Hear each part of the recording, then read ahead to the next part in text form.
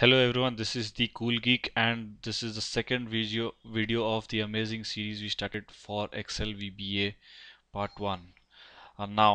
The last video we discussed is what is programming language, and the way I see it is there are four major steps involved in it: input, storage, manipulation and output. Now these are the features that we are going to use to build our application, whatever we call it.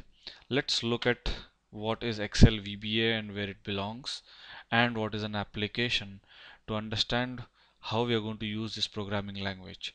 And also just keep in mind the ATM example that we are going to use, that we have already discussed, right?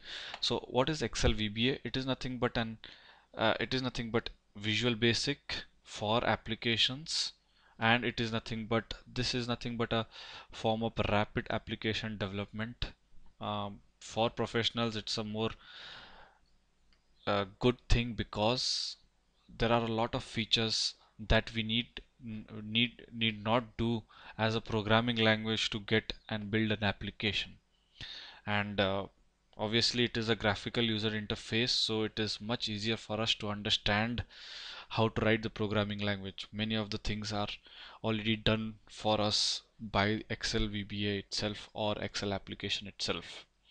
Now, what is Excel VBA? What does it use? It uses OOP, that is object oriented programming, similar to C++ or Java.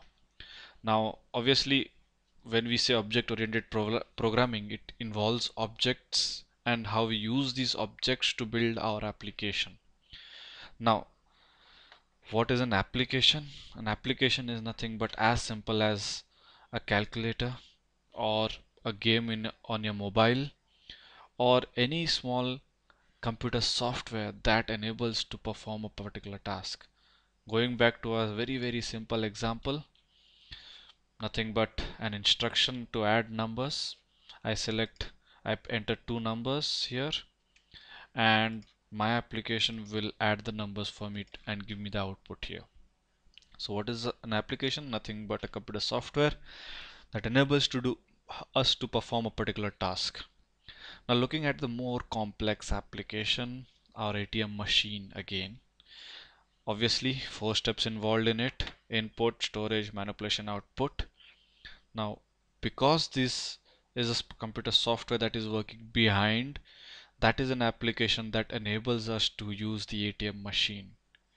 So we are not going to bring obviously write this complex code for our programming.